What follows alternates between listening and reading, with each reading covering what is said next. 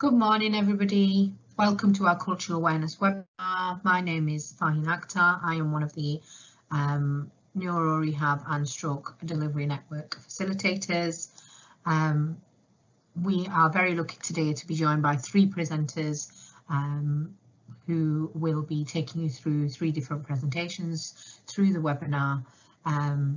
Namely, Karen Sampson will be the first, Khadija, Amla, and then Deepak Agnihotri. So before we begin, just wanted to cover some housekeeping. Similar to previous webinars, we will have an opportunity to pose questions to our panel today via the Q&A box at the end of the webinar. We will be sharing a live evaluation poll at the end as well. Please do let us know all your thoughts on the webinar, any comments. Please do share any ideas for future events as well. And if you enjoy the webinar, please do tweet us at GMNISDN. We would like to raise the awareness everywhere. Future events, please do consult our website. There's lots of new exciting webinars coming your way.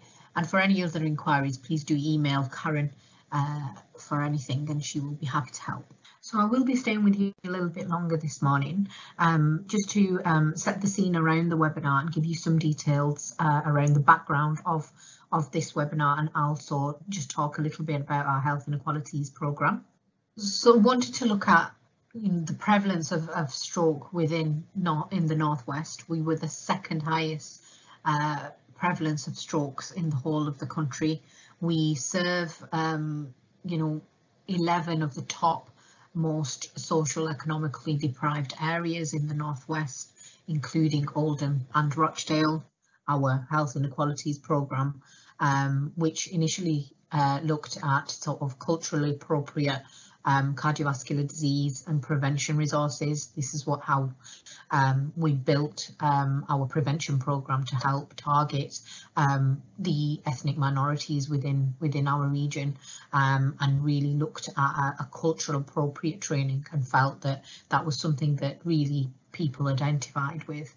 We then, as a result of that, started up targeting the Muslim population with regards to fasting around our Ramadan campaign, and we have been doing some work around our fast campaign to try and get that translated into different languages to see if we can get the message out on different platforms for the numerous different diverse populations that we have.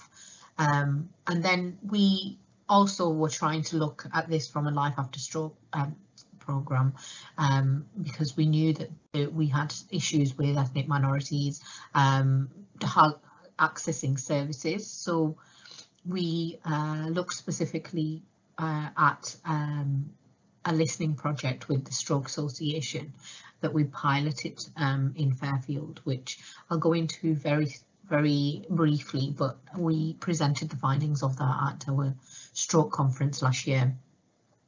And when we did do that, that's when I met the lovely Khadija, and got to work with Maddie from the Stroke Association.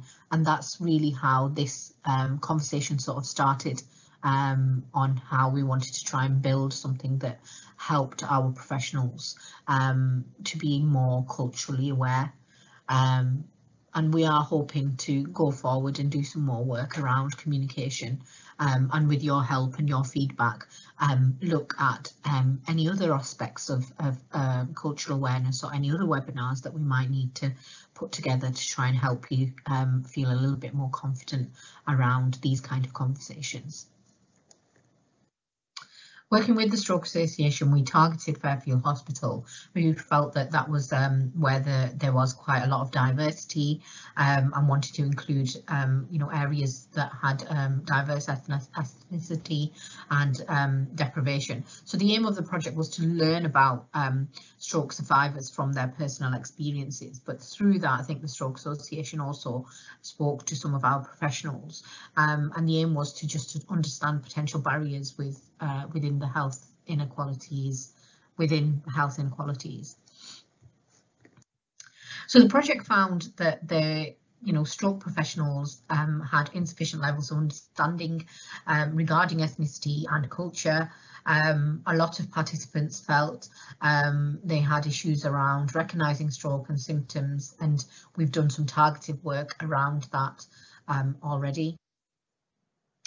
So professionals themselves also felt a similar lack of knowledge and felt that they weren't able to support their patients from an ethnic minority due to a lack of understanding, and therefore we have put together this webinar with a little bit more of a structure and try to give people more of an understanding around ethnicities and culture.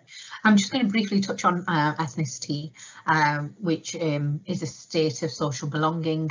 It's commonly used with somewhere that you're nationally from, and it can be based on your identity.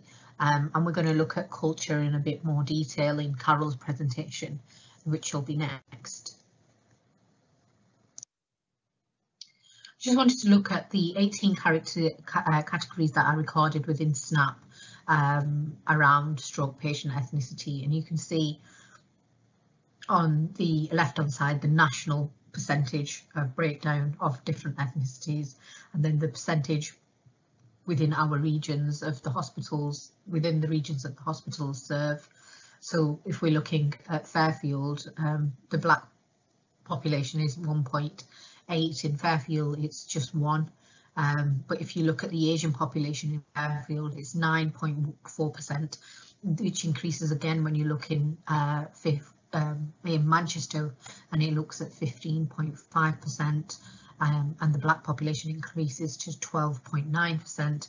So I think even within SNAP and the recording of ethnicities, it isn't brilliant, but it just gives us a bit of a starting point and shows us the variety and diversity of ethnicity within our region that we serve. So thinking about the diverse populations that we serve, it brings us onto the conversation around communication. The project also found that language was an important thing that wasn't being captured. Patients weren't feeling supported and weren't able to access support because the language was a barrier. Therefore, it recommended that professionals communicate this better in both written and spoken forms. And we will be covering that in a bit more detail with the patient story that we have included in our webinar. And this brings us to our cultural awareness webinar today, the learning outcomes of which will centre around the importance of culture, the increased awareness of diverse cultures and values within the workplace, and to help understand how culture then helps us shape our rehabilitation goals and our services to improve patient care. So without further ado, I will introduce our first presenter, which is Carol, who will be talking to you about the importance of culture and value-based goal setting. Thank you. Hello, I'm Carol Sampson, consultant clinical neuropsychologist. Today I'm talking about culture and values in neurorehabilitation. I run Integrity Neuropsychology Services. I'm the founder. This is a community interest company that was set up to deliver neuropsychology through community-based partnerships, interventions, and also to promote and support neuropsychology informed services and practices. I want to just acknowledge some of the and talk about the limitations of the presentation today, which might seem a funny place to start, but it's self-awareness and self-care is important, especially when we're talking about difficult subjects, such as that can bring up strong feelings, things around race, ethnicity, social justice, etc. Now, I'm just going to read this out. Self-awareness and self-care. They're important because as we discuss these issues, the discussion may provoke feelings and thoughts of helplessness, anger, guilt, resignation, and even cynicism. We do have such a thing as, burnout, sort of that sense of helplessness that people can feel if they are put in we have to self-examine, and it brings up these feelings. So it's important to acknowledge these thoughts and feelings if they come up for us, for you, for me, and to seek out trusted support to help us process the thoughts and feelings in a safe space. I also want to reference the importance of some of the areas that we're not able to do justice to today, such as the concept of race as a politically constructed concept, the idea of microaggressions, which obviously speak to the more subtle interactions that there can be between people of different ethnicities, where you're not quite sure whether there's a racial undertone to it. The idea of white privilege and the Eurocentric view as the default perspective.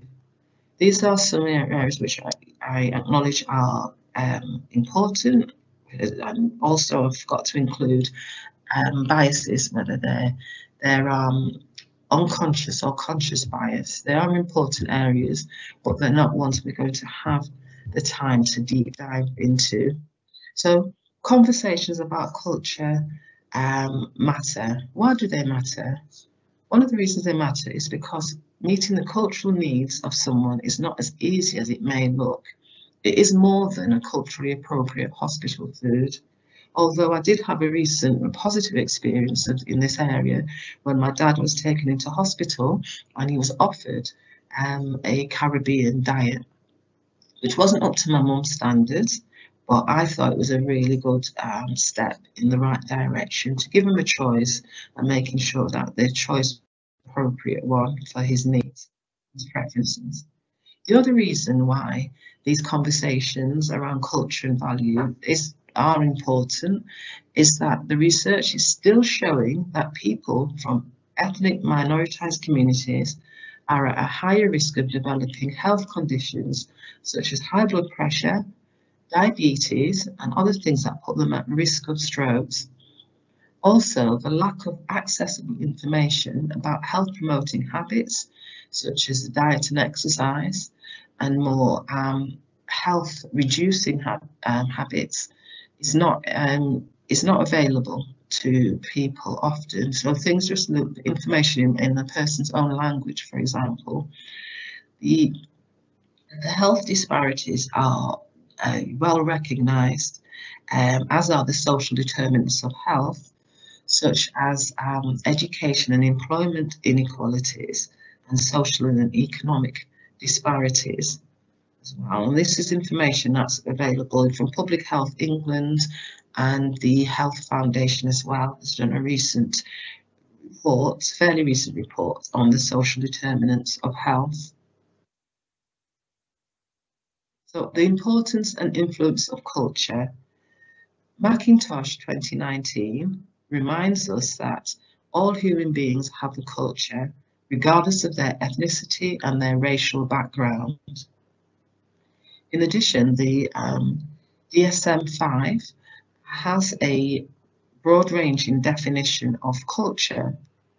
So I'll read it out. It says systems of knowledge, concepts, rules and practices. So this is what culture is, that are learned and transmitted across generations. This includes, but it's not exclusive to, language, religion and spirituality, family structures, life cycle stages, rituals, customs, moral and legal systems. So that is quite a broad-ranging definition. It encompasses lots of different areas that can impact and influence and contribute to a person's cultural identity.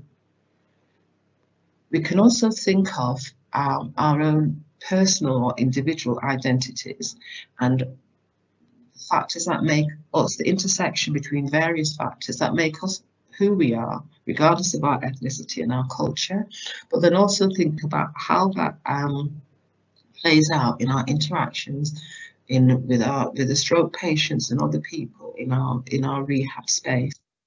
So This is the dimensions of diversity, which is a model or a tool for thinking about those intersectionalities between various factors that you will recognise as representing cultural aspects of a person or of us as individuals, and other factors, the more wider kind of social, economic and other factors. So we're talking about things like religion, which I've just mentioned. We're also talking about other factors like, and another bit deeper dive into religion in other presentations and the impact in the rehab setting. But we're also talking about gender influences, sexual identity, economic and class, kind of factors and how they interplay, abilities and different abilities as well. So a number of factors that help us and kind of influence us how we decide who we are. Bearing that in mind, I want to just do a bit of self-reflection and to ask ourselves the following questions. I should say. Have you reflected on your own cultural beliefs and values and how they impact on your assumptions and interactions with people from a different cultural or ethnic background? So self-reflection is important, because if you haven't self-reflected, you don't know what's influencing directly how you feel about particular clients or service users, why you react in a certain ways to things they say or do, their behaviours, and how they react to you as well. So that process of self-reflection, self-examination is important. So why take time for self-reflection? I've already mentioned a couple of the factors, because of the interaction between ourselves and our service users, but I would just, from my own personal experience, I just want to share why I think it's important to take time for self reflection. So it's my personal story as a junior psychologist, newly qualified, and we know how it is that we get we're anxious anyway. We're not sure we know what we're doing. I'm sure this applies for the therapist as well. But for me, all those years ago, I didn't have many clients or team members who looked like me. So when I was doing my initial meetings with new clients, I always had I always experienced anxiety. This played out in me having thoughts about what they think about me. Would they be surprised when they saw that Carol Sampson, the psychologist, was actually a black woman because I've got an anglicised name? What would their expectations be? What would their prejudgments of me be? And what were my prejudgments of the service users? So this caused me to go on a bit of a journey of self-reflection, of trying to increase my knowledge about what I was bringing to the table when I was interacting with my service users. This was part of as a journey. I did at times feel quite helpless.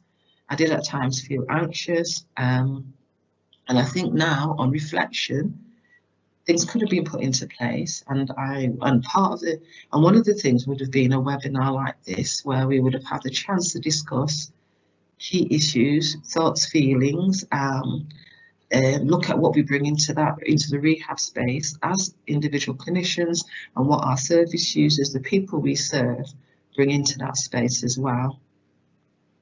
Okay, I don't feel like that anymore, generally speaking. So there's the importance of us being all that we are. We each bring into the rehab space all that we are, even though we don't always know that, because we have our professional objective head on. But some parts of us or our clients may not be directly accessible. People won't want to talk about all the things that concern them, all the experiences they've had that have impacted on where they are at now, how they're presenting.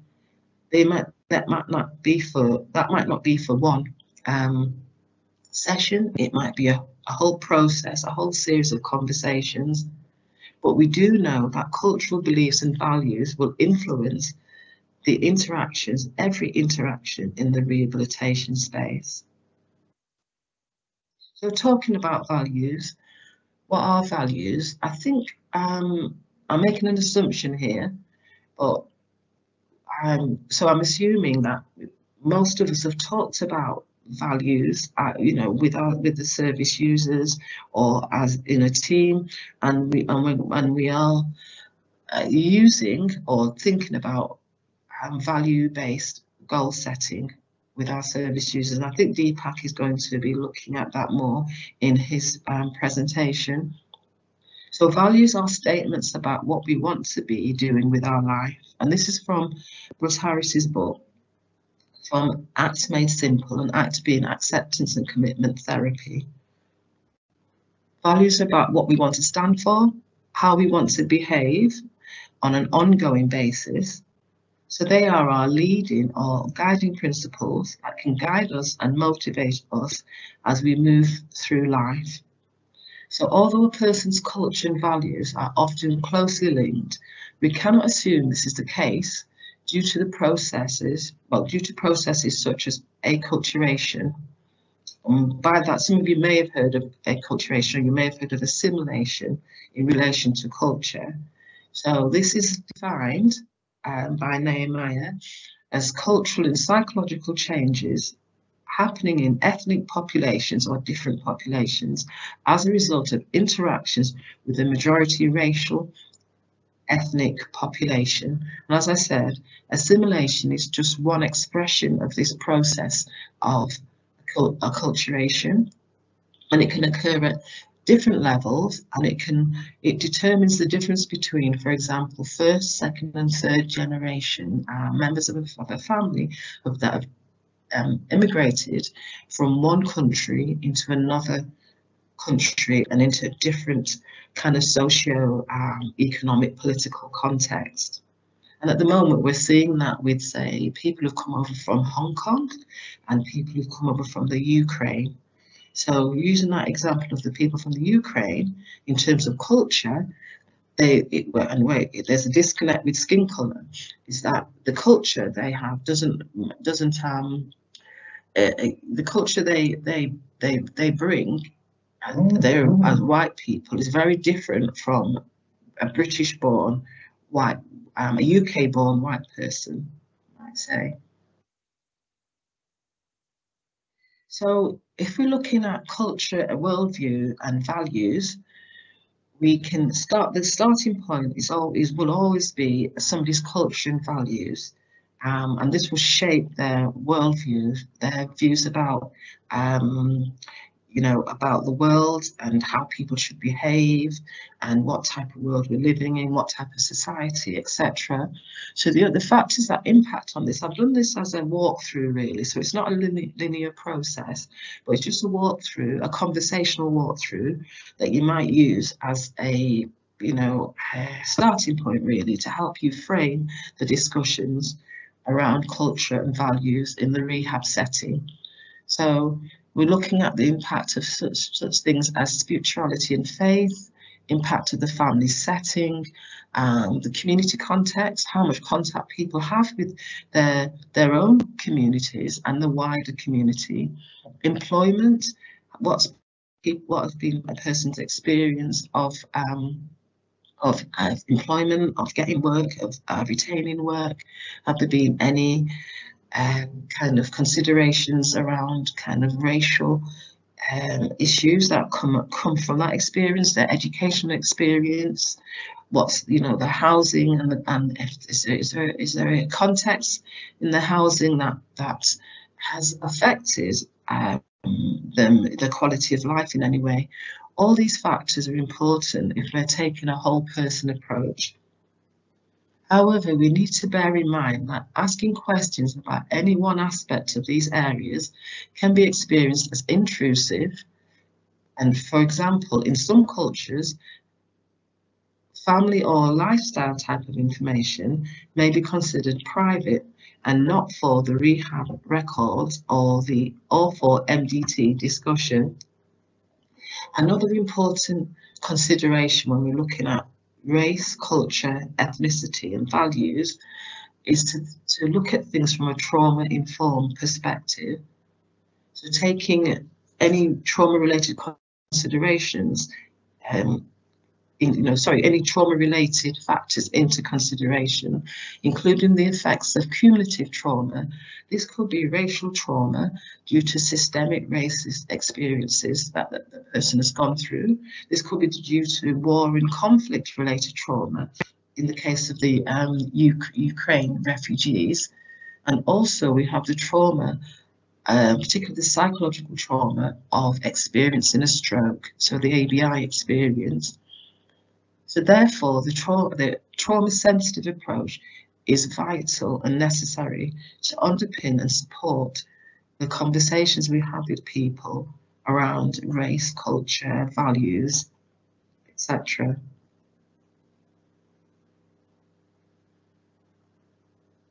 Yeah, okay. So, trying to move us on now. One of the things to consider is what's important to the person. And we know that that's a given, but what are we talking about in terms of what's important to the person? So we're looking at, in terms of guiding principles, always seeking permission before we ask, for the factors mentioned before, that certain areas from a cultural perspective may not be, may not be in limits as such. And we're going to respect and honour this. But there may be different ways. So a person may not want to talk to you about their kind of what's going on in their family, for example, but they may allow another member of the family to share some information with you with their permission. Or it might be something that's important from, let's say, a religious point of view. There are certain practices that you may not be aware of, certain things that are important to them, and they may allow a community group or a community kind of elder or spokesperson to be involved and speak on their behalf. And that might be a slightly different and more uncomfortable way of doing rehabilitation.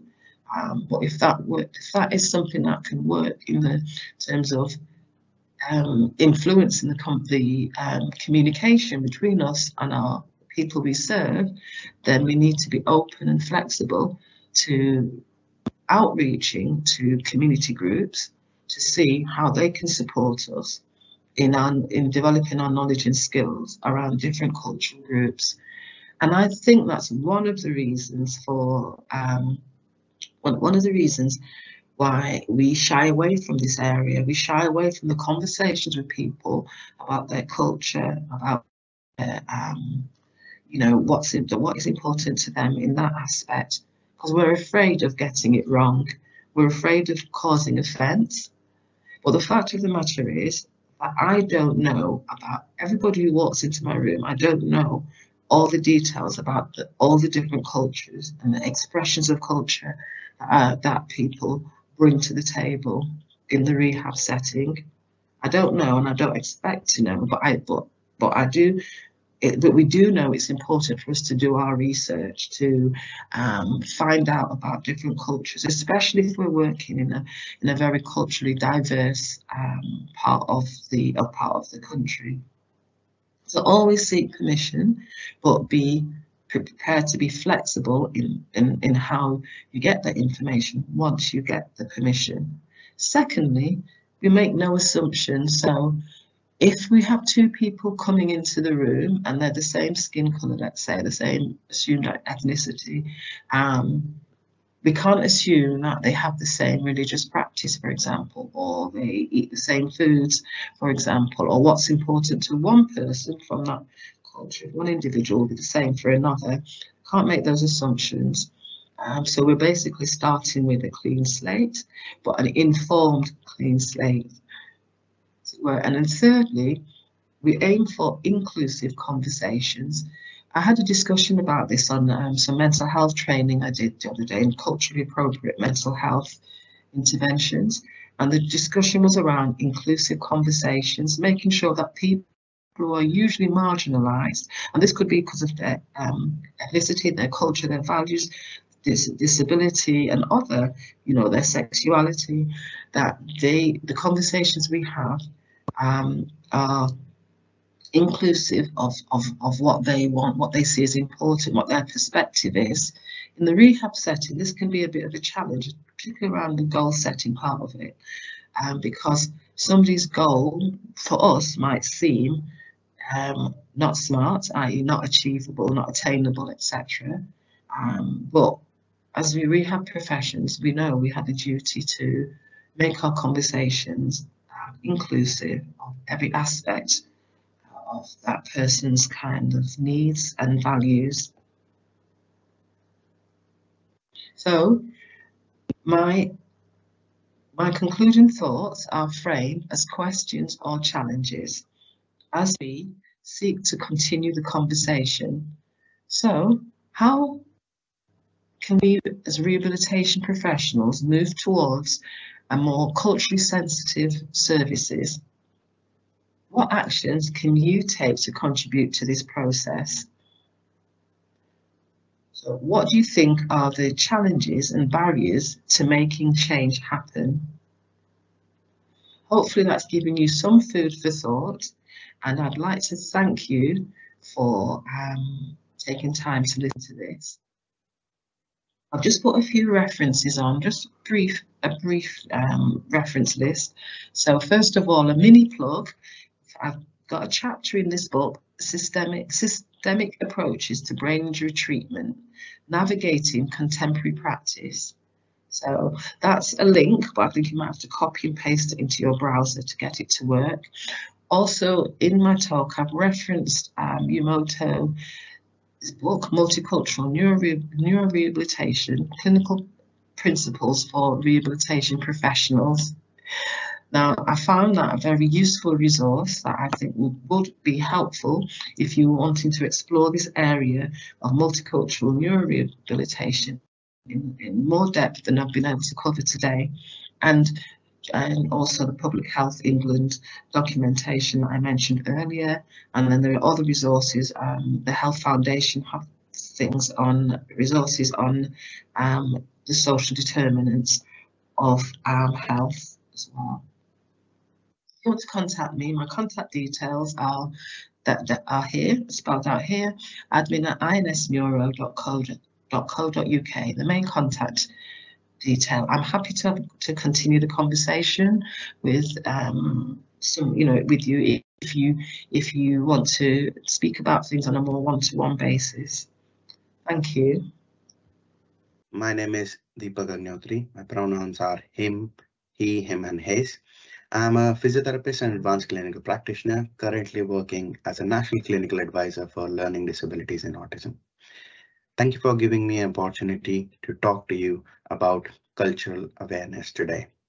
My goals are to talk about person-centered rehabilitation goals and how diversity and inclusive culture leads to positive outcomes for the patients.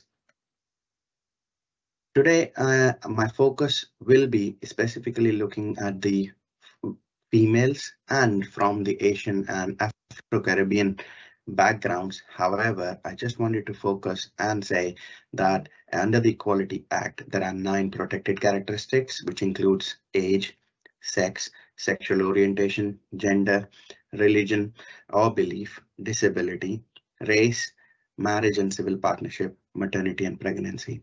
And we may need to look at reasonable adjustments according to the protected characteristics. One of the things that has been talked about is provision of equality or equal opportunities. However, we are now moving towards equity and inclusion. Depending on the protected characteristics, we may have to do reasonable adjustments depending on the background, whether it's race, whether it's disability, whether it's age. If you see the picture in the middle, if you provide some positive action in relation to giving the reasonable adjustments, you will be able to achieve equity and inclusion so that nobody is left behind. That is the same in stroke rehabilitation, because most of the time we have patients who are from diverse ethnicities or have disabilities or any other protected characteristics.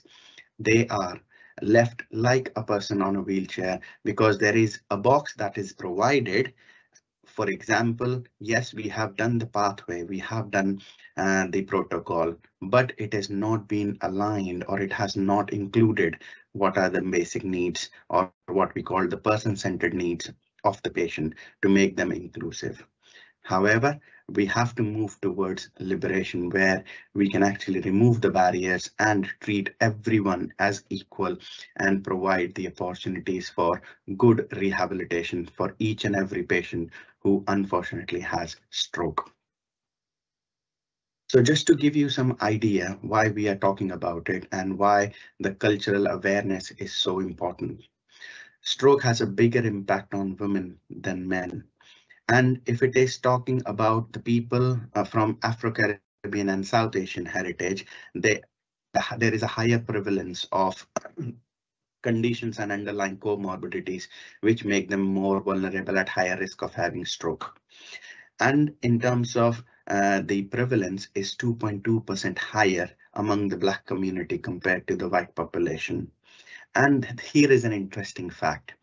If it is the mortality rate, if we look at the people who are dying, if there are men who were born in West Africa, they are 2.5 times more likely or higher have mortality rate than people with the Black community born in England and Wales. So that this highlights that even though that people are from the same ethnicity or a background, they will still have changes. And that's one of the spectrum I'm going to talk about, is even though there is a higher prevalence of stroke among Afro-Caribbean and South Asian population, there is a spectrum that it affects differently to males compared to females.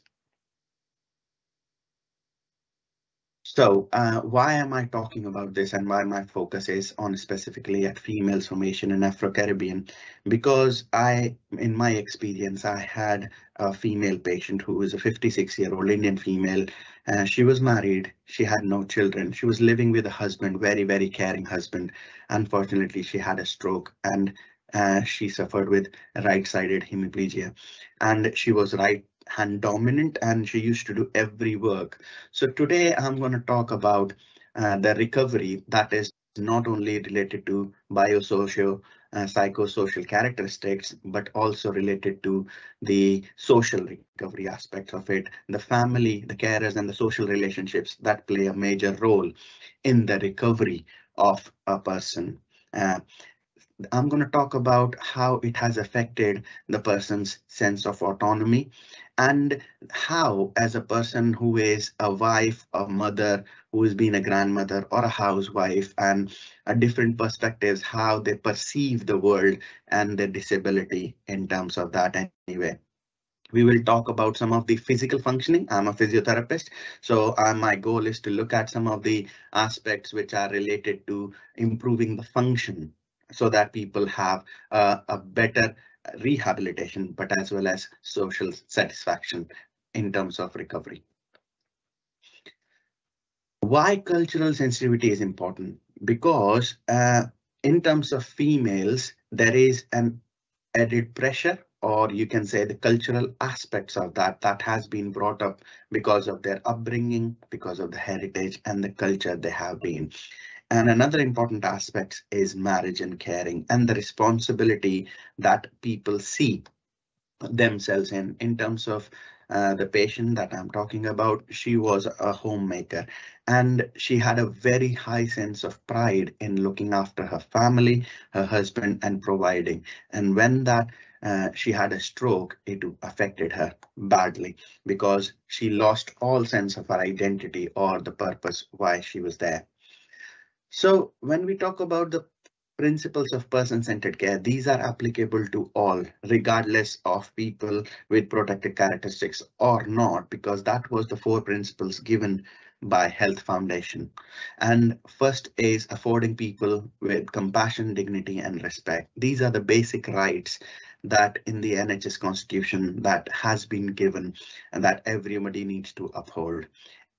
If it is about offering care, support and treatment, we know there has been discrepancies in terms of people who are getting the treatment or access to the treatment, whether due to language barriers, whether due to not understanding the health and social care as a system. So we have to look at how we can improve the coordination and actually how we can include the family members and the carers in the cultural aspects of that and what the family role and the social relationships play in providing person-centered care for people from protected characteristics or diverse ethnicities.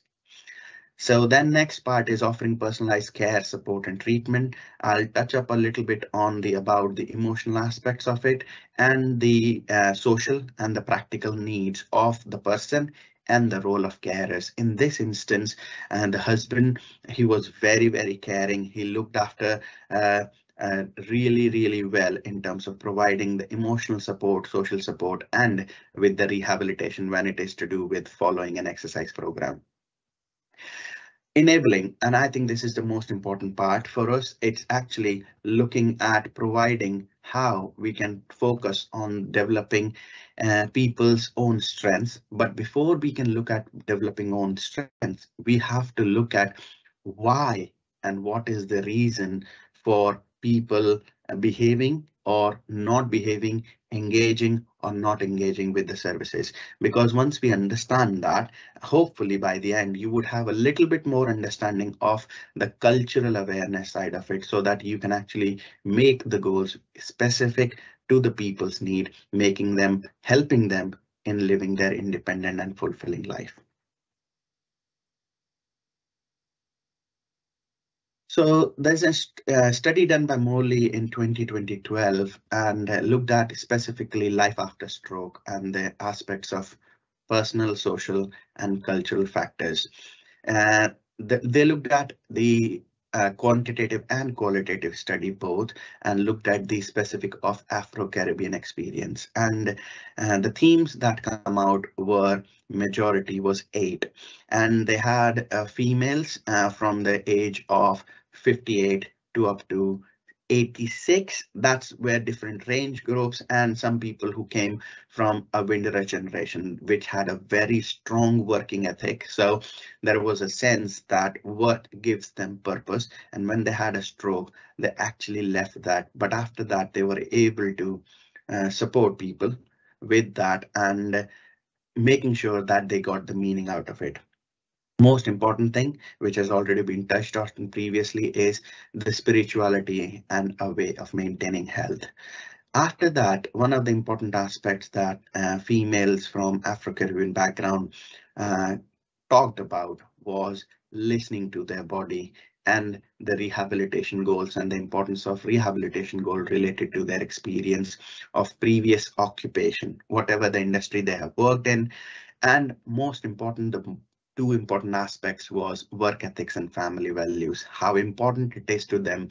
And when it is to the rehabilitation, it was more important to them, for example, ability to go to market or to see the food that they used to eat in terms of the indigenous and then homelands. And obviously, one of the important aspects is preparation of the food and cooking.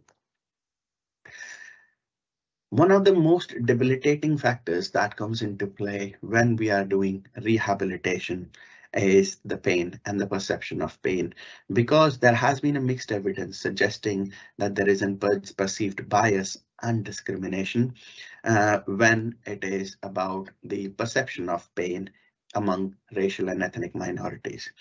Now, there has been false beliefs and implicit bias that may be driving some of the aspects of that is, for example, that you should not be seen to have pain. You cannot be seen to have a weaker establishment to say when you report pain, it shows your weakness. Along with that, there has been some factors related to, for example, language barriers. When people's first language is not English and they are come across first after stroke, we have already talked about the lack of the dysphagia relating to the language barriers, but when they are relating back to how would they perceive pain and what are the words they would describe whether the pain is affecting it. Then we have something called system challenges, which is about lack of access to interpreting services. And in terms of some of the times is perception of the pain and health literacy. How, if you tell us about the pain, we can actually treat it. And if we can treat it, this will help with the movement. Now, there is a lack of understanding that if we show pain or we ask for pain and the medication, it may have a negative impact on us, and which will lead to not adhering to the treatment when it has been given. So these are some of the factors when it is related to pain. But if we are going to have a rehabilitation goal, whether it's related to sitting, balancing, walking, or upper limb movements, it is very, very important to consider pain. And how you can ask for it, you can actually look at the pictures, you can look at the adapting some of the photographs related to pain and the perception of pain, and include the asking and what is the reason and rationale behind it. That may help an increased engagement and people telling more about pain. So looking back onto the 4 principles of person-centered care, we have got the first one is treating with dignity and respect.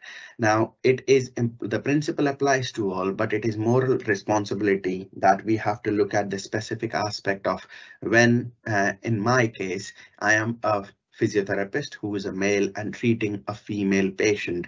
And initially there was some hesitation because culturally we have been in a sense that the females may not be as comfortable in talking to the males, or actually not letting them touch because of their nature and the expectations that they have and how they feel, that in terms of, for example, even speaking to some of the questions. So it was very uncomfortable for me being from an Indian background as an Indian physiotherapist, even treating an Indian female.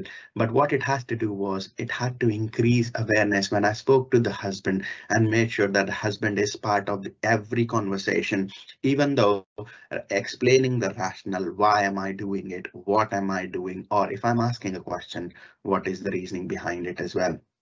So one of the important aspects that we have to look at is look at the religious traditional beliefs and the look at the sensitivity beyond the race and gender. As a professional, we look at it professionally, but when the patients are coming from diverse ethnicities, they may not see these things and they may not understand what the roles of professionals are. So it might be better for us to actually explain the reasoning and rationale so that we get increased engagement and compliance with treatment plan when we treat people with dignity and respect and understand the backgrounds. So one of the important aspects of that was acceptance of a disability because of what their experiences are from their backgrounds. Females specifically are looked at that they cannot be seen to have a disability or a limp or a perception of body image, and that made it much more harder. And I'll give you an example. Post-stroke, the patient, as a part of my rehabilitation, had reduced strength and reduced function of upper limb and a lower limb. But when I asked, okay, what is it that you want to do? She did not want it to wear a t-shirt or a jeans or a trouser. She wanted to wear a sari. For the sari, this is what a depiction of that is. It needed a lot more upper limb function, lower limb function, core strength. And when I said, okay, we are not going to do any more exercises, let's see how we can drape a sari, or let's look at working on the processes to actually drape a sari, she automatically came into being and started to say, okay, I said, I don't know how to wear a sari. So she started teaching me how to wear a sari. In that function, she was engaging. She knew the purpose, that why we are doing this. And after that, after working a couple of weeks time, she was able to wear the sari, and you can see the sense of pride that came back to her. You can see how she was able, and then she saw the meaning of strength, upper leg movement, functions, whatever clinically that I wanted to do, but I had a very specific goal that, okay, I'll teach you how to wear a sari. That is how I was able to engage and meet my rehabilitation goals. The next important aspect, which was important to her, was cooking and feeding. And even the study that was done by Morley in 2012 stated that feeding and food preparations are key aspects of independence and self-preservation. But for that, you needed more of an aspect of how to do it. So for example, making a chapati, you may have to do more kneading, you may have to do more rolling. And even though if you're not able to do it, same things about eating. You may not need to use knife and fork every day, because in Indian household, we may use hands to eat our food. That is what I took into consideration. And I said, okay, what is the next goal that you want to do? And she wanted to actually prepare food. So we started looking at how we can go to the shop. So how we can go to the shop, because it was important to her, given that she does not want to be seen as disabled, given that she was reluctant to use a Zimmer frame or a walking stick, I used shopping trolley.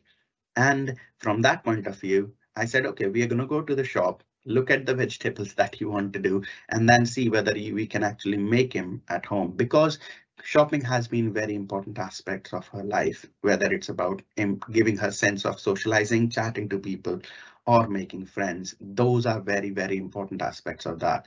So when I was looking all those aspects of it, I was listening to her, adapting my goals to her specific needs, and at the end, we were able to get her walking, using the shopping trolley, and wearing the sari. And the main goal was to cook food. And I'm pleased to say at the end, she was able to cook the food and invited me or brought some food so that I can have some taste of it as well.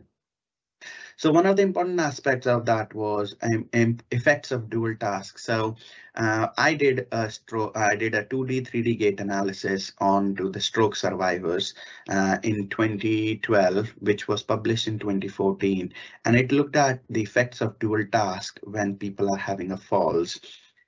Most of our rehab are on the straight lines or up and down the stairs. We don't even look at considering how we are training people when they are turning or chatting or speaking to someone and doing something else. And we were able to identify that the gait parameters do change when people are having a dual task, whether it's a mental maths or speaking to somebody, and when they are turning, and that led to increased amount of falls.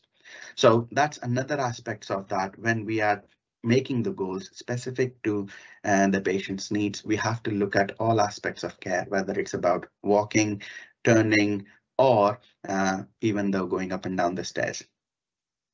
So how to provide a person-centered care? I have given you some of the aspects of that, but it understand the cultural vocabulary, that people understand the language. For example, it may be some of the important aspects for people is hand function. For example, how to greet somebody, saying namaste, or sitting on the floor for praying. If you can identify what is it that people's religious beliefs, spirituality, or the understanding depending on their age, you will be able to tailor your person-centered goal so that people are able to engage. Just to summarize, I wanted to say that this is just to give you an insight of one cultural household on one protected characteristics. There is a lot more that we have to do regarding including all protected characteristics. You do not have to understand and get to know each and every aspect of it, as long as you apply the principles of person-centered care, and the teachers of helping you in those understanding cultural aspects are the patients and their carers. Because if you speak to them, you may not know their each and every heritage and upbringing, but if you ask them, it will help you to learn more about what are their customary practices are, what is it that helping them to engage, whether it's food, whether it's dress, whether it's you can apply the same principles of person-centered care to any individual, but having increased awareness will help you understand, make the recovery better. It starts with ability to listen to the patient and understanding that if you have inclusive culture, then you will be able to improve the health and social care as a system, which will provide better person-centered care. If you have any questions, please contact me. These are my contact details. Thank you so much for listening.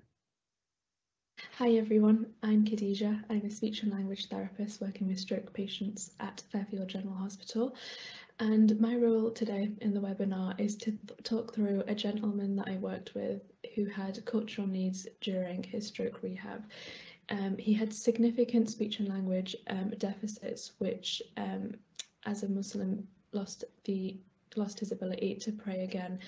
And whilst I speak specifically from the speech and language therapy background, and hopefully don't get too stuck in the linguistics, and also to do with the religious and ethnic needs in particular, hopefully it can be generalised across different professions and also for different protective characteristics as well. I always do a bit of a disclaimer when I speak professionally that I'm a speech therapist who hates to speak, but I do think this is an important story to tell. This patient helped us to think about the gaps in services in meeting the needs of different patients, and also how life after stroke services can be better equipped to serve these needs. So Ibrahim was a 74-year-old gentleman who had a stroke during the last phases of COVID. His symptoms post-stroke involved swallowing difficulties which resolved, cognitive difficulties, so delayed processing, fine motor difficulties in his hand, but most pronounced were his speech and language problems. He was admitted onto an acute stroke unit in Greater Manchester and began therapy with the inpatient team there, but family were quite keen to get him home as quickly as possible. He developed really low mood whilst he was an inpatient, and I think family not being able to be with him was one reason, but the biggest reason was that Ibrahim was a Muslim and prayers were the most important thing to him and the biggest loss to him post-stroke, and it wasn't something he could engage with whilst he was an inpatient. So you know, the hospital team agreed to allow him to go home to help his mood and general well-being. At the time, the community waiting list was quite long for Ibrahim, as advised by the therapists at the hospital. So the family tried to find a private speech therapist, specifically to help him with the goal of praying again.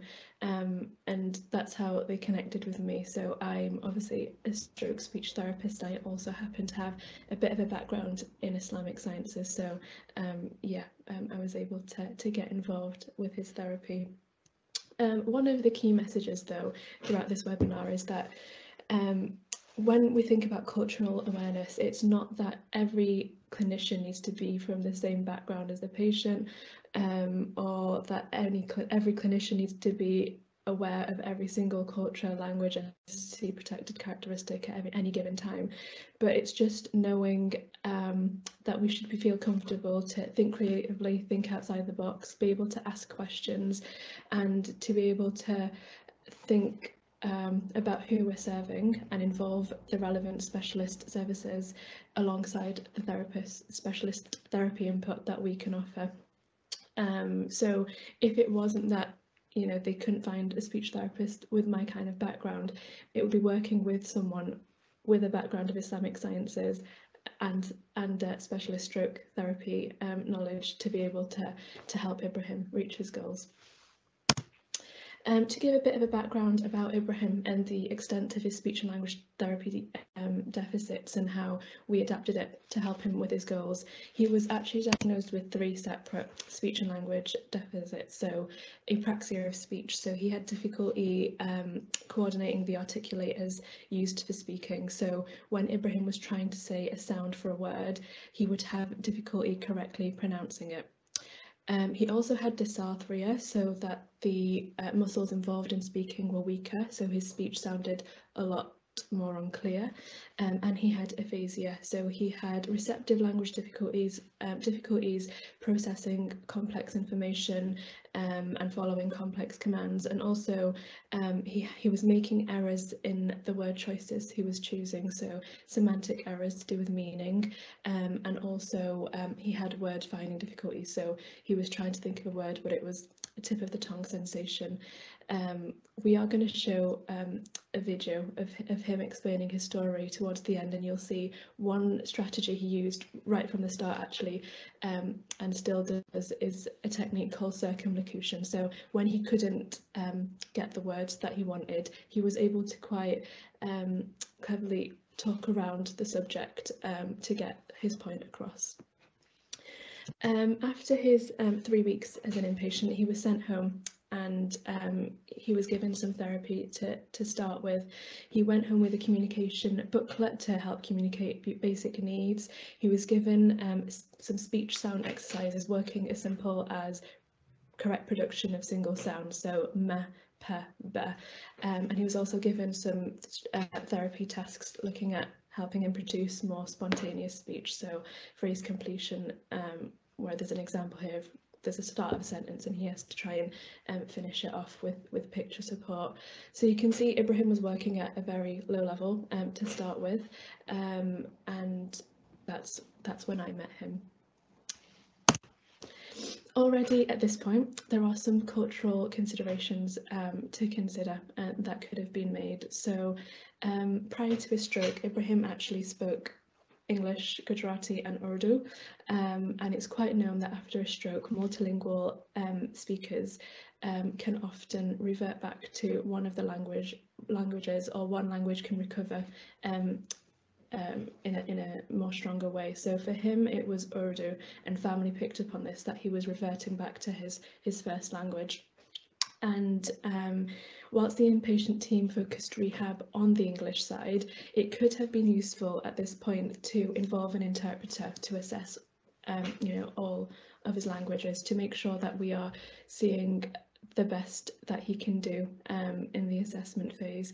So when I saw him, I noticed he was often code switching from English to Urdu when he couldn't find the right word in English, which kind of suggests that his word finding wasn't so severe because he was able to get the word in a different language. Just a way to show that, make sure we are assessing according to the patient's baseline.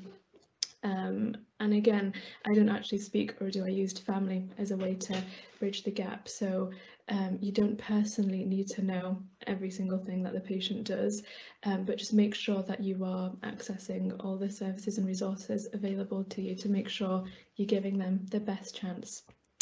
Another example, unrelated to Ibrahim, but on the same line of knowing the patient's baseline, is prior to working at Fairfield, I worked in Wigan, which has a predominantly ethnically white population, so cultural needs around language or ethnic minorities wasn't the focus at that time, but it was historically a mining town with lower educational levels for the ageing population, so it was quite clear that the staff at that trust adapted assessments accordingly and knew that when we were assessing them against national norms, the patients there wouldn't always score at the same level, and we should analyse that accordingly to give them the best chance.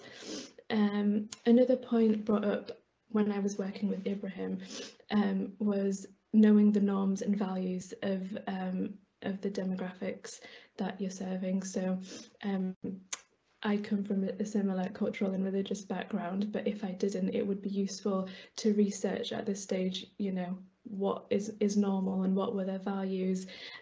So knowing that in South Asian culture, family is a big part of society, and I knew that they would be very keen to know what's going on at every stage and be involved in the therapy process. In which case I did talk them through what I was doing and how they could help and what role they could have in therapy. Another thing to know about Ibrahim is he kept saying he wanted to pray as a goal again, and if you are serving a demographic with a lot of Muslim patients, it would be useful to know what that meant specifically. So for Muslims, praying involves the 5 daily prayers, which we learn as children and become obligatory on you as adults. It involves being in a secluded space and going in certain postures, reciting Arabic as a way to connect with God 5 times a day. As children, we also learn to read the Arabic script and recite that. You might learn some of these parts by heart as well, that are easier to learn. And another role that Ibrahim had in his community was he actually did the call to prayer. So this is a role that some people are chosen to do, where before each prayer time they call out some verses in Arabic to alert the people in the mosque and in the community that it's time for prayer. And it's a very respected position in the community and something Ibrahim really prided himself on, and not being able to do that was a huge loss to him. So by taking the time to learn about this kind of background would make it so much easier to tailor therapy and to understand why he was feeling so low about not being able to do it, and also just building a good therapeutic relationship with the patient, just knowing a bit more about them and where they come from and what's important to them. So Ibrahim did talk fondly about an experience in hospital where a nurse was asking him about his role as the person who called to prayer, and you know, it made him feel so much more comfortable and made him feel much more at ease talking about his interests and opening up to the nurse as well. And you know, giving him that space in hospital could have opened up so many more doors for you know, care for him basically. So knowing his background, services like chaplaincy could have been involved, where even if therapists and medical staff weren't able to engage in the kind of conversation topics that Ibrahim was interested in, the imam could have come and talked alongside the religious side of things. There are also a lot of devices and things that the chaplaincy offer, like Quran cubes, where the Quran recitation can be played, and it's a source of comfort and healing to Muslim patients. And even if the interpreter could have been brought in, so when family and Ibrahim were reflecting, they felt you know, Ibrahim didn't really understand because of his language difficulties, and especially with the complexity of some of the medical diagnoses and things. He didn't really understand what was happening to him in English. So bringing an interpreter just for the purpose of communicating what was happening, especially when family weren't there, would have been really valuable for someone like Ibrahim, and made him feel so much more comfortable as an inpatient and willing to engage and stay longer if that was what was of benefit. And yeah, a few more things to be aware of is so this aspect is around adapting our manner with patients, and also the things that we're using with patients. So I think first of all, just when you are meeting someone from a different background to you, just removing any preconceived notions or judgments around their lifestyle and their choices is really important. You do often hear comments when people are introduced to a culture or a minority that they're not used to, that can be a bit flippant and insensitive. So just being aware that, you know, there is so many perspectives out there, and you should be respectful in the way that you discuss different people's values, and even in your manner and the way you approach the patient can be quite important. And so with Ibrahim, when I first met him, it was quite obvious that he was trying to be more modest and respectful as our gender interactions in the Muslim tradition. So he was looking down, he wasn't giving me eye contact, he was not talking much, he was letting his son talk for him, and you know, marked against most speech therapy assessments that would be a deficit in the social communication, but it was the awareness of why he was acting the way he was that I was able to make more effort to build a rapport, to explain what I was assessing and why you know, I was here to help. And just making him feel more comfortable and understand why he would need to engage in a different way was really important.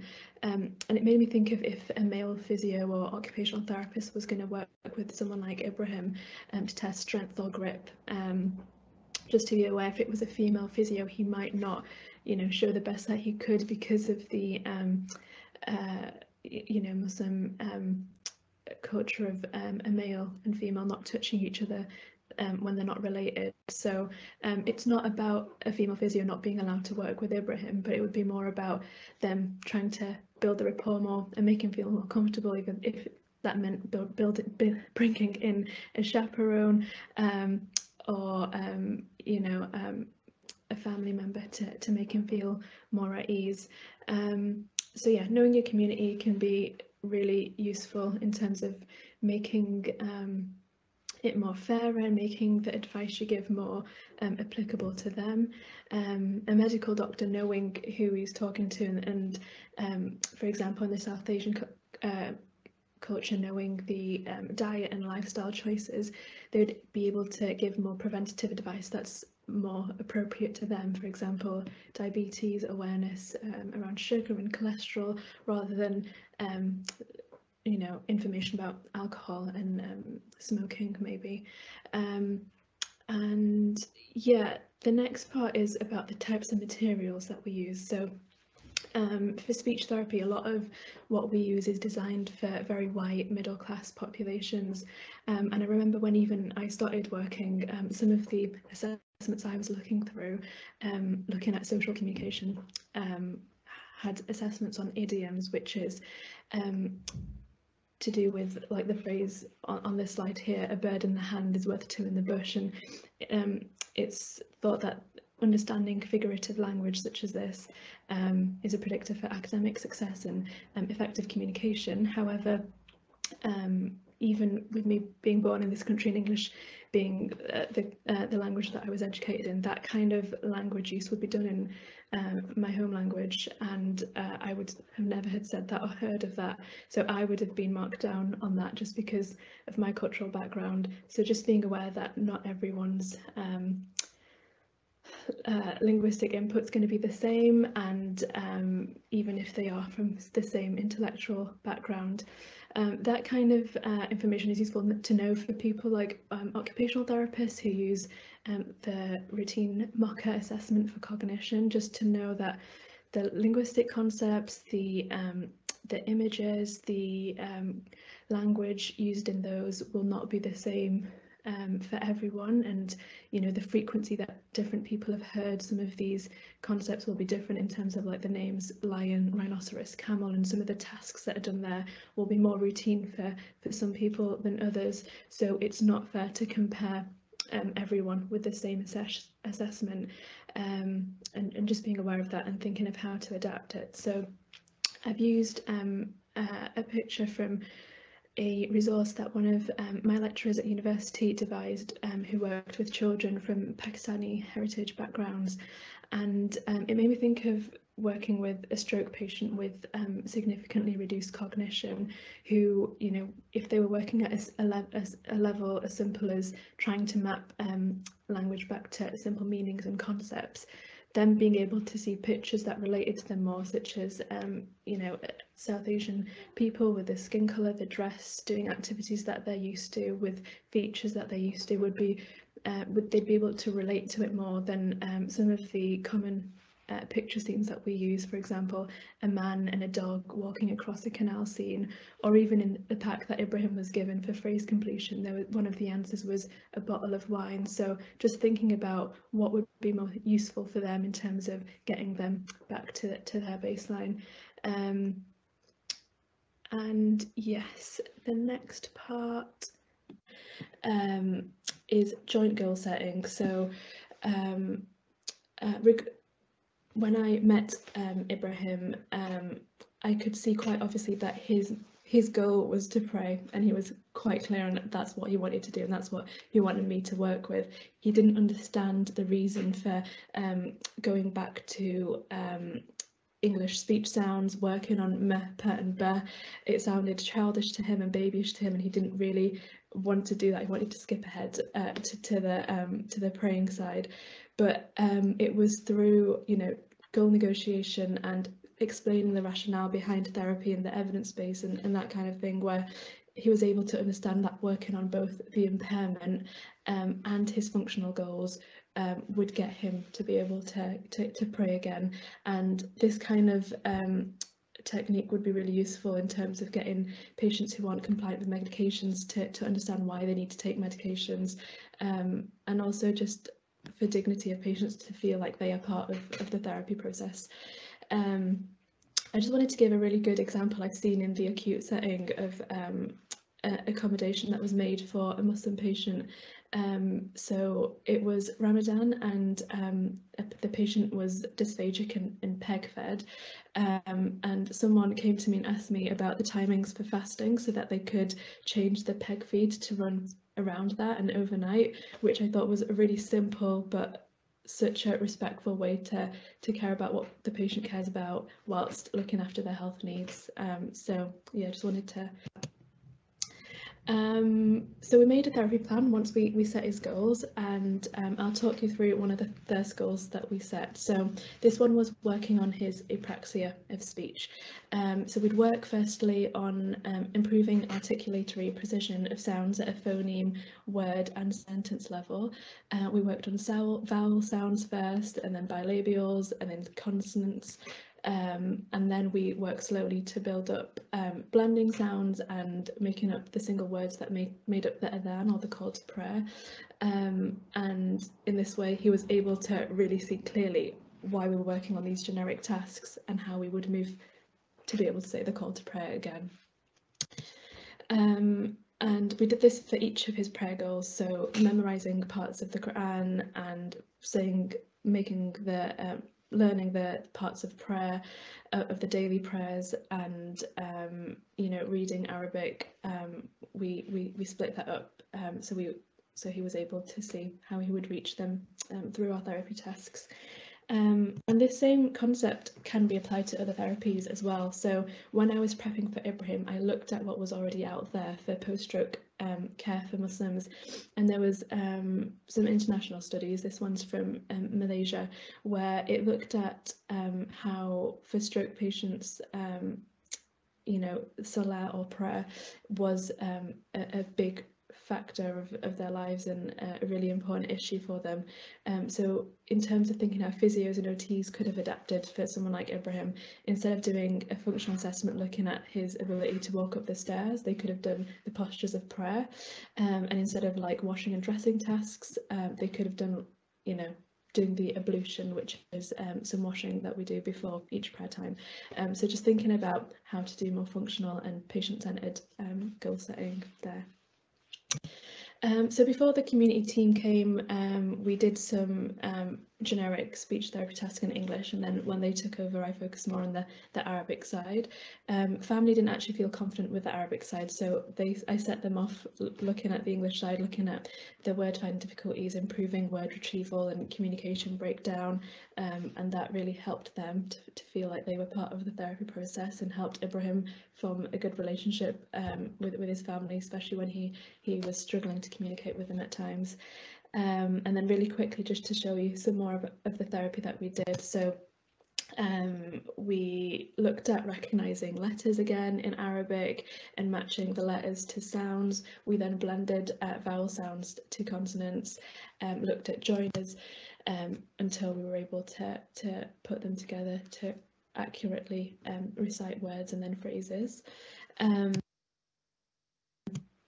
When we looked at performing the call to prayer and the memorised parts in the daily praying, I followed a simple and popular speech therapy technique called script training, which is used for patients who sometimes have the goal to, you know, recite a speech in a wedding. But I just adapted it to something that Ibrahim would be interested in. So we literally just practiced each sound until he said each word properly, and then the whole passage until he was accurate saying that and confident doing that publicly. actually I brought in a service of the Imam at this point, so he would send audio recordings of chapters in the Quran as well. So Ibrahim would listen to that as some sort of auditory feedback in a similar way to music therapy for stroke patients. So that worked really well. Something we do in speech therapy to help like recognition of phonemes and graphemes is looking at recognizing spelling patterns, so word initial phonemes, rhyme awareness, looking at the odd one out. So I basically did that, but just with Arabic words. So in this example, the first two rhyme and the second two rhyme, and he had to spot, you know, which word started up with which letter. So just a really simple way of adapting therapy. And if you didn't have a background in Arabic, you could get an interpreter to work through some of these examples for you, and they would have that linguistic knowledge. And reading Arabic independently was a bit more complex for him with the level of alexia he had, but a common therapy technique is just focusing on a passage that's important to you when you read and just learning to read that specifically with some gains in generalization. So we did that with Ibrahim for a chapter of the Quran that was important to him. And yeah, I think we'll stop there in terms of examples. We did about 8 months of therapy, and hopefully you'll see him at the end explain his side of it as well. But what does all this mean for stroke care? Hopefully we can see what culturally responsive care can look like. You know, there are so many different demographics out there, and so many different therapies that we know. It's just about knowing how we could better respond to serve that with the knowledge that we know. Hopefully you can see through Ibrahim as well how being so functional with goal setting and being so patient-centered can improve outcomes so much. When he was an inpatient, he had very low mood, low in engagement. Family were really concerned about him. When he was home, he wasn't doing much in terms of lifestyle as well. But as soon as he had this focus and this goal of praying alongside therapy, he really, you know, flourished in other areas as well. And also, I hope you can see how everyday treatments that we are trained to do professionally can be adapted for individuals, and how it doesn't have to be a one-size-fits-all. So here we saw the example of how bilingual patients can be treated, or even the role of spirituality in rehabilitation as well. The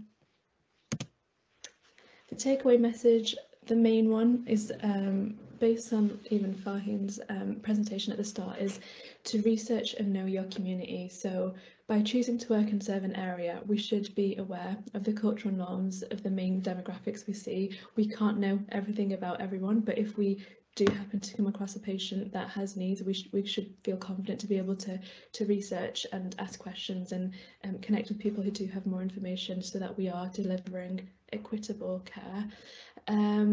Continue delivering standard evidence-based care, but adapting it to meet the needs of patients.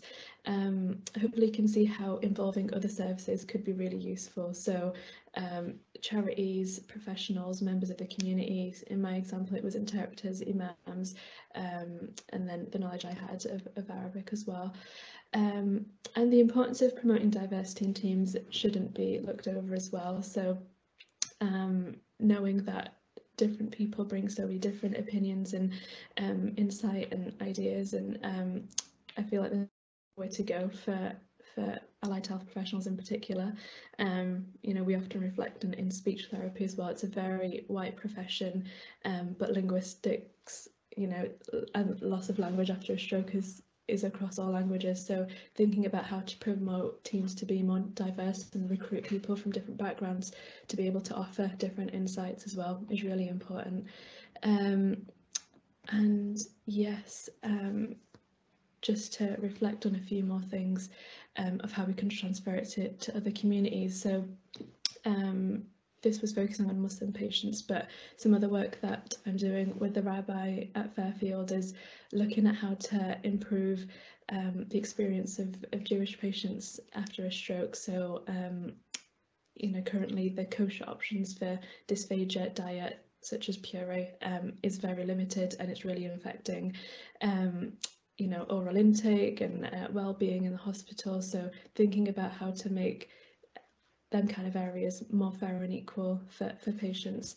And even another example for Jewish communities that I've seen is around topics like risk feeding, where usually there's a usual pathway for feeding decisions in the hospital, where if a person's approaching end of life, or short-term alternative feeding isn't suitable, we approach it from an end-of-life pathway view, where we stop the non-oral nutrition and allow a more natural death process. But in my example, Jewish members of our community want to continue full nutrition till the end, and we can't approach that conversation in the same way we would approach it for other populations. It's important to consult the rabbi and religious leaders and really understand where they're coming from and what's important to them in terms of the care for their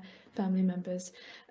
So that's just an example of a different religious community that has work to be done in terms of stroke care. A couple of resources that I'm going to leave here, just two very different ones that I thought were a good starting point. So the first one is on a similar vein to the kind of presentation I did today. So it's a podcast by the MDT team looking at different professionals talk about different cultural and religious practices around death.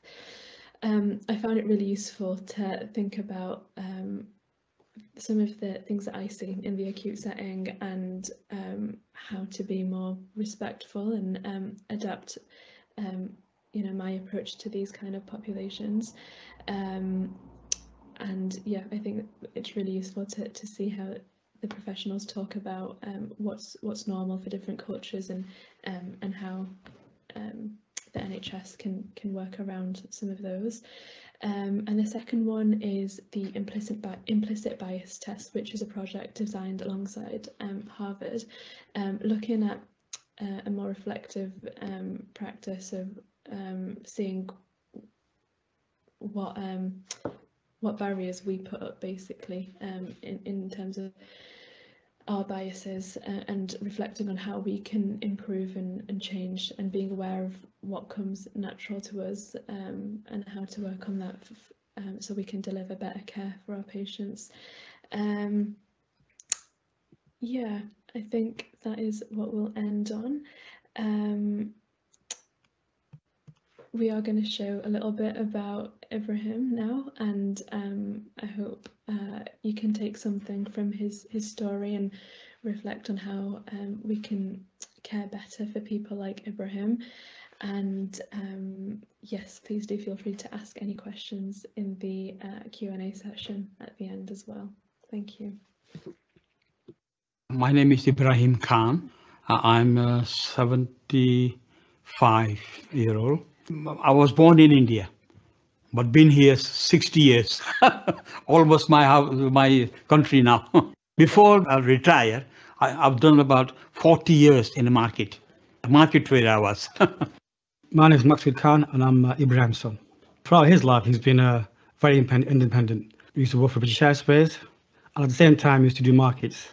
He's a frequent traveller. He used to go to Umrah almost every year, India every 2 years. And he's very independent. He used to go to the gym, drive everyone himself. I was in a surgery, and the first thing was I couldn't talk to the specialists, yeah. So I thought, well, what's happening, and then I fell there. I had a stroke. The consultant explained to my dad that he had a stroke, and they showed me the scan of his brain where there was like a grey area there, which they said that was the impact of the stroke. They said, we're going to check him in, leave him, and once you checked him in at the bed, that was it then. I wasn't given any more information. I was just given a phone number to ring my dad.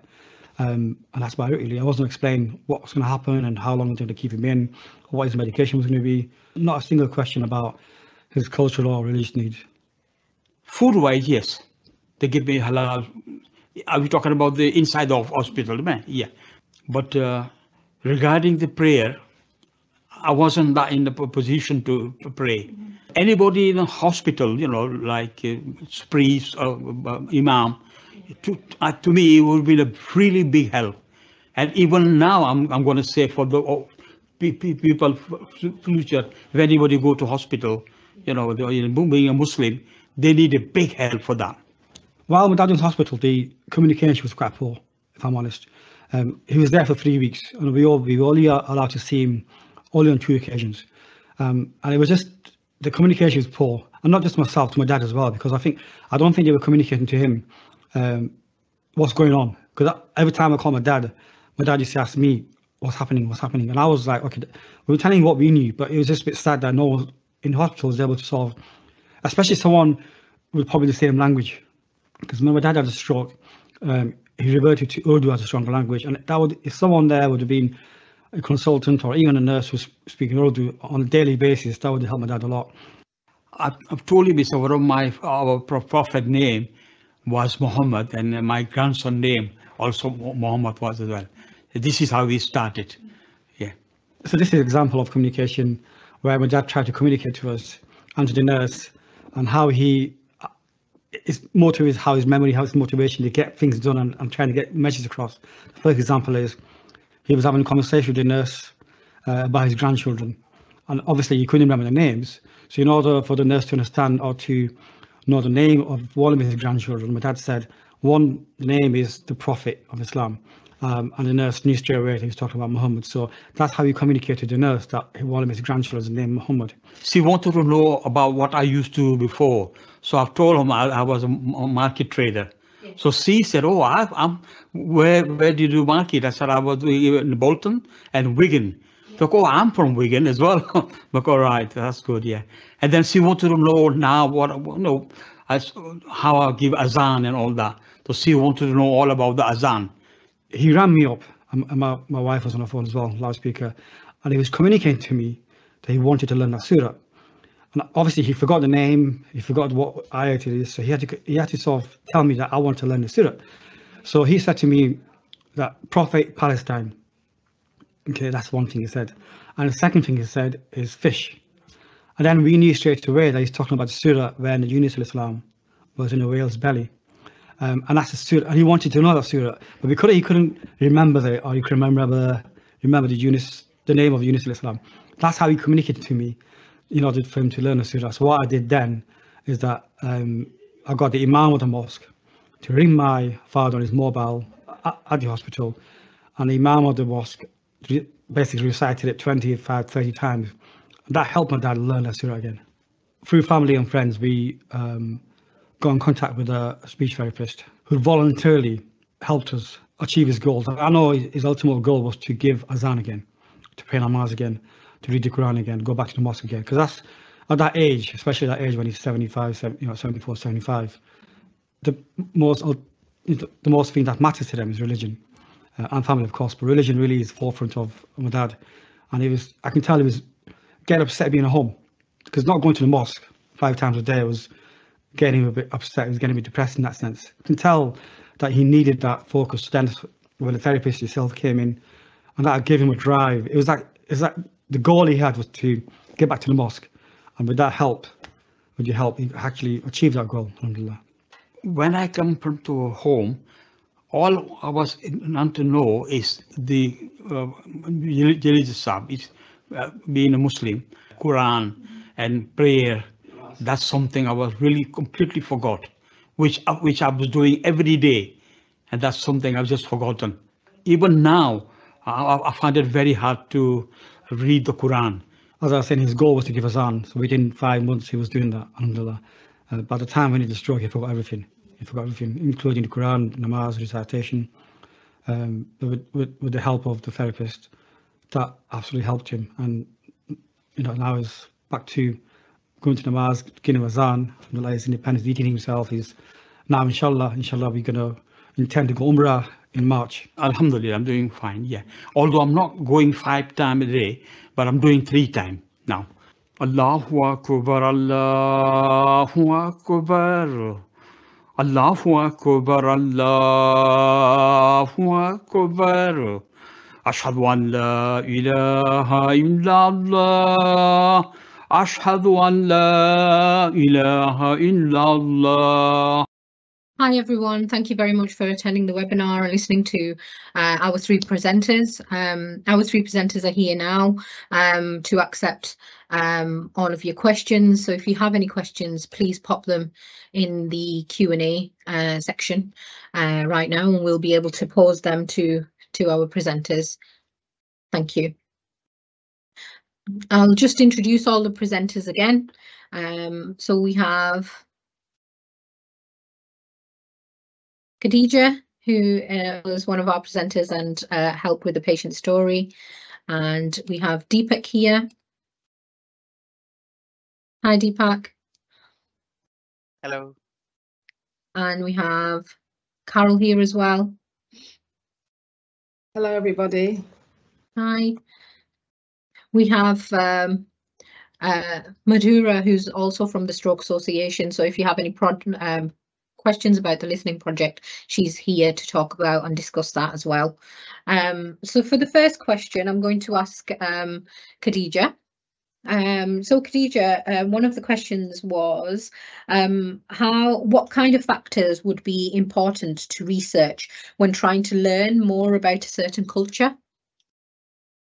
Yeah, so I feel like we discussed some examples with the specific story of Ibrahim, but when we're thinking of culture, there's a useful model that looks at like an iceberg. So culture can be some hidden aspects, things like values, social norms, gender roles, how you express emotions, that kind of things. And then some more overt things, so things like diet, art, music, dress, that kind of thing. So I think those are just some examples of different things to research that'd be useful. Knowing a little bit about spirituality, their belief in like higher powers, if they're in control, that kind of thing, education levels, social norms, that kind of thing. I think and all those areas would be really useful to look into different demographics. Excellent, thank you for that, Khadija. Thank you. And the next question is for Carol. So Carol, how do we develop and deepen conversations with service users about cultural aspects of their identity? Well, if you're working in stroke services, I think maybe your starting point would be the information you've gathered either through conversation or through the people have brought in for the SNAP data. Even though that's not ideal, it might be a useful starting point, and then be able to then use that as your means to ask relevant questions around some of the things that they've identified, maybe from the forms they've filled in, and that give you a sense of what's important to them. I think it is really important to set a context around the person-centered approach that Deepak and Khadija have both, discussed. So this is for for us to get to know people better. So the conversations that you're developing with people, which might be over a period of time, not specifically or solely about the service and what the service needs in terms of data collection, but also about better getting to know that person as an individual and what's important to them as well. So I think it's a series of conversations with key questions that you might ask around the other aspects of their protected characteristics that inform and are part of their cultural identity. Thank you very much, Carol. Thank you. And we've got one question for Deepak as well. Deepak, what are the challenges that you might have faced when dealing with stroke patients from a diverse ethnicity, and how did you overcome them? Yeah, thank you so much for the question. And again, I've already alluded to some of the things that we have already talked about, for example, related to the perceptions of the culture and whether it's about having a male to a female therapist or a female therapist to a male patient. So again, it's understanding the cultural norms. We are not saying that it stops, as I think Khadija already mentioned. It doesn't matter that you are a male physiotherapist or a female occupational therapist. It doesn't stop you from providing it as long as you have the appropriate measures in place. For example, speaking involving family members in there, doing your own research of what it is, and having a chaperone or leading to the charity or professionals or imam if that is what needs to. So yes, that's one thing. How I was been able to overcome it, I would say do your first research. And I think don't just think that if people are not engaging with the service, don't leave them. That's the first thing. Try and engage and understand, and there might be a particular reason behind it as well, and increase your own awareness, whether it's about cultural awareness or biases, or understanding whether it's the language which is a barrier or the system that they are not able to. So do some of your research. You may have to do work on your own skills a little bit more so that you can understand what the reasoning behind it as well. So that's how I was able to do it. Build that rapport.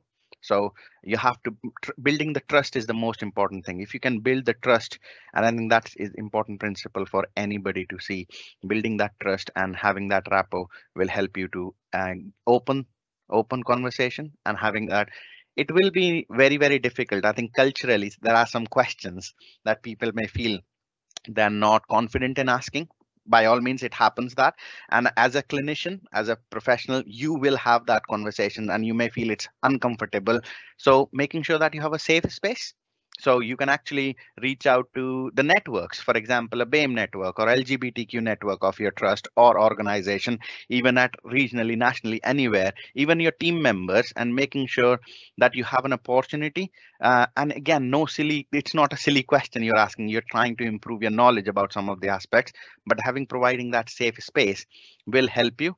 As we have already said, you don't have to be experts in every cultural background or religion or aspect of it, but you know where to go, or having a supervision, speaking to your manager or the network member may help you, which can actually be life changing for a patient that you're looking after. So these are the things just which helped me personally in dealing with different aspects. I'm not saying I'm an expert in everything, but I have sought help and able to help the patient at the end. So hope that helps. Thank you. Thank you very much, Deepak. Thank you. And I've got a question for Khadija.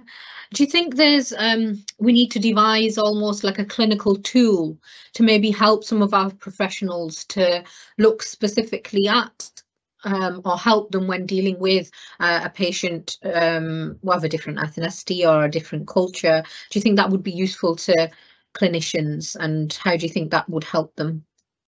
Yeah, I think we've talked informally about a checklist that would be really useful to devise on the back of this, of just main parameters to look out for, just to check that you are covering all bases. So I do think that a tool would be really useful, just to kind of as a starting point when you really don't know where to start. I think also just the reflective side as well, that Carol started talking about, things like looking at your own biases and your own awareness within yourself. So after the Black Lives Matter movement, we kind of, as a team, started to look at our privileges and where we're starting from, where we've come from, and how that affects how we're treating people as well. So looking at how to be sorry, and yeah, we kind of went through this checklist just to reflect on our experiences as well. I could read you I did have some saved here, but we kind of looked through this checklist. We kind of had our hands up, and we put them down if we'd experienced this, and we saw how everyone in the room had different experiences. Things like, people know how to pronounce my name, I'm never mocked or asked to repeat myself, I'm not threatened by the police because I know they're there to protect me, I do not have to worry about being chosen last for a job due to my ethnicity, I can start a new job and know that most people around me will look like me. Just them kind of questions. I think some people hadn't even considered that was different for other people in the profession. So just having that kind of awareness within a team setting, and then knowing that patients will feel similar as well, and thinking about how to adapt similar questions for them would be really useful. Thank you, Khadija. That's amazing. I think we've tried to base this on cultural awareness and rehabilitation needs, but I think we possibly need to target this from a professional point of view, and how culture sits within the team as well, and how people's team interactions are important. And this specific tool that you're talking about could be almost the answer of a team building exercise that we do around culture, even just within our team, because I think, you know, it's important to acknowledge that awareness as well. So yes, you don't definitely. know what you don't know, kind of thing. So Yeah. it's until you're brought up with these kind of questions to like challenge the way you've been thinking forever, you're never gonna really know, you know, other ways of thinking or experiences. Yeah. Have any of the other presenters got a comment or anything on that? Yeah, Carol. Okay, I think. Yeah, I was on mute. I'm okay now. Okay. Yeah, I think within psychology, we use certain frameworks that might be useful. So for example, there's something called the addressing framework, which is more directed at so, you know, sort of counsellors, psychotherapists, but I think it can be more broadly used. So addressing is just an acronym for the different characteristics that you might use it as a tool. So just for example, addressing is like the age, developmental history, disability, religious and spiritual orientation, ethnicity, and various other elements. But you kind of think of the conversations within teams, or if you're doing a self-reflection in terms of that addressing framework. And there's another framework called the social graces, which I think is more commonly used in the UK, but similar, looking at the characteristics like gender, race, etc., and different characteristics. So that's one way of doing it. But we can also think in terms of a cultural formulation, which helps you for rehabilitation to think about the components are like assessing cultural identity, including cultural explanations of illness, etc., determining cultural factors related to the environment. These can be parts of a team discussion as well as discussions with the service users on the individual basis. So having frameworks for the discussions, for reflection, for reflective discussions, as well as having a checklist as well of key areas to cover, might be helpful. So we have just got an invite. Thank you to all our presenters. They've been absolutely amazing.